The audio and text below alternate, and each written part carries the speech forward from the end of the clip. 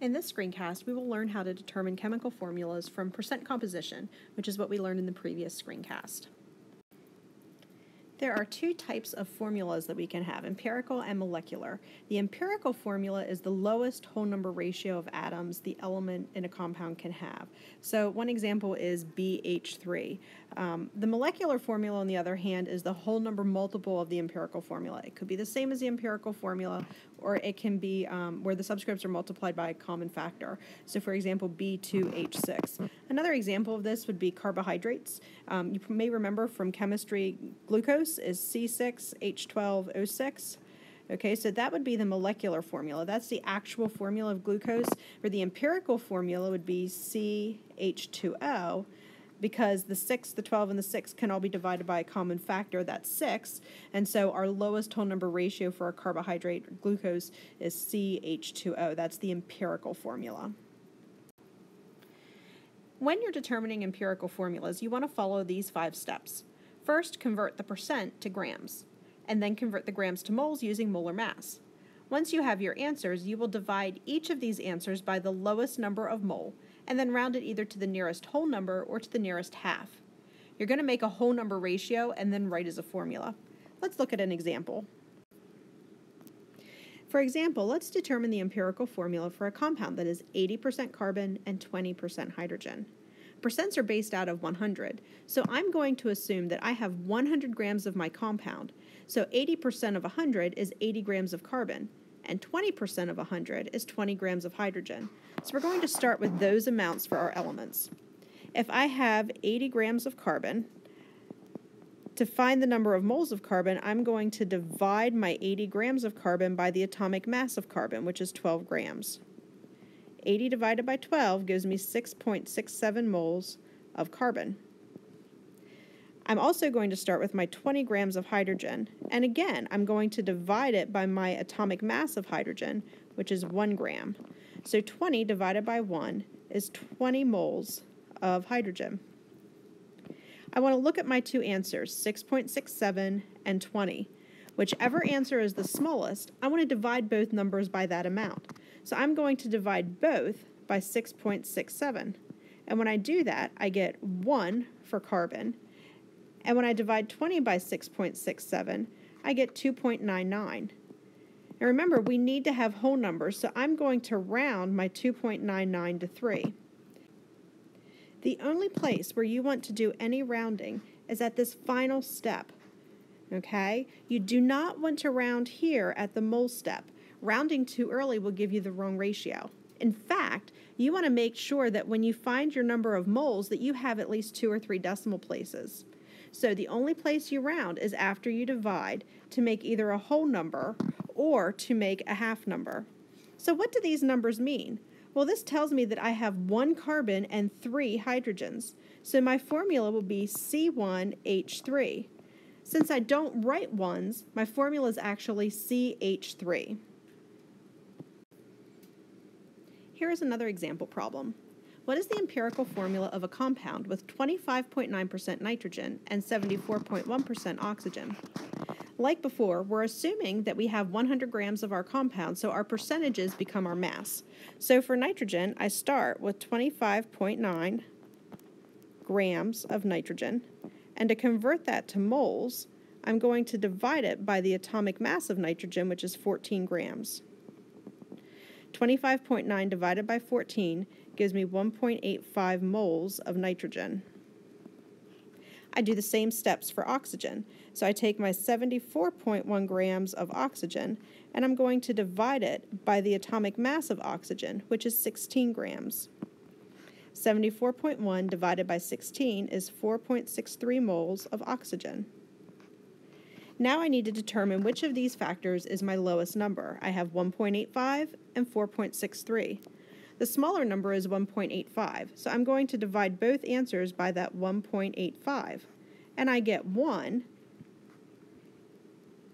and I get 2.5. I can't just round this 2.5 to 3. It's not close enough for my empirical formula.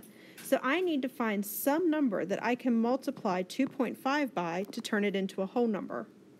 If I multiply it by 2, I can get a whole number of 5. But since I multiplied my oxygen by 2, I'm also going to need to multiply my nitrogen by 2. So 1 times 2 here will give me 2.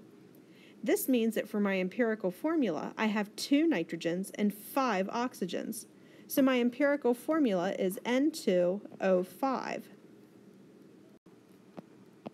The next layer is to determine the molecular formula based on your empirical formula. To do this, you just need to add 3 more steps. First, determine the molar mass of the empirical formula. Then divide the given molar mass by the empirical formula's molar mass, and then multiply the empirical formula by that whole number. Let's look at some examples. What is the molecular formula of a compound with a molar mass of 60 grams per mole and an empirical formula of CH4N? Now these problems have to give you the molar mass of the compound, so that's the 60.0 grams per mole. If they're being nice, they will also give you the empirical formula, but sometimes you will have to calculate this. This problem is being nice. It gives us the empirical formula. So our first step is to calculate the molar mass of the formula we're given. So in this case, we have 1 carbon. So I'm going to take 1 times the atomic mass of carbon, which is 12.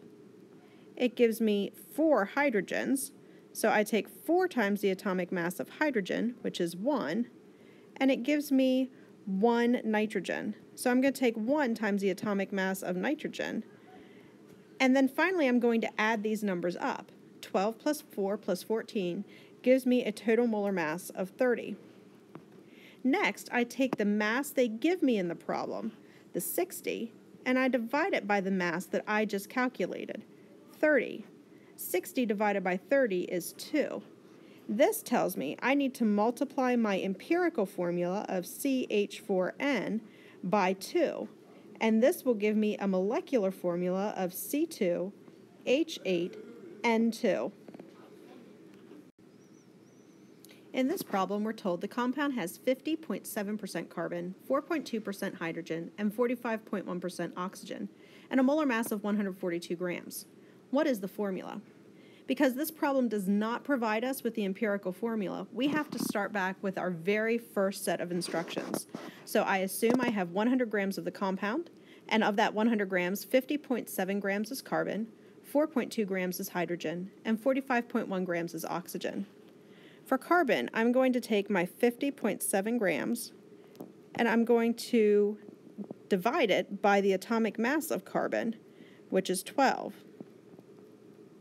And that will give me 4.225 moles of carbon. For my 4.2 grams of hydrogen, I'm going to again divide that by my atomic mass for hydrogen. So I divide it by 1, and I'm going to get 4.2 moles. And for oxygen, I'm going to take my 45.1 grams, and I'm going to divide it by the atomic mass of oxygen, which is 16 grams. And I get a total of 2.819 moles of oxygen. Now I have to find my smallest answer, 4.225, 4.2, and 2.819. My smallest number is 2.819, so I'm going to divide each of my answers by that number. 4.225 divided by 2.819 gives me 1.5. 4.2 divided by 2.819 will give me 1.5. And 2.819 divided by 2.819 also gives me 1. Now if I look at this, my 1.5 is not close enough to round to a 2. So I need to find a factor to multiply it by to make it a whole number. I'm going to multiply each of these answers by 2 to give me whole numbers. So I have a total of 3 carbons, 3 hydrogens, and 2 oxygens. Next, I need to find my empirical formula, which will be C3H3O2. Now that I know my empirical formula, I'm going to calculate my molar mass. Based on my empirical formula, I have 3 carbons. 3 times the atomic mass of carbon, which is 12, gives me 36. I have 3 hydrogens. 3 times the atomic mass of hydrogen, which is 1, gives me 3.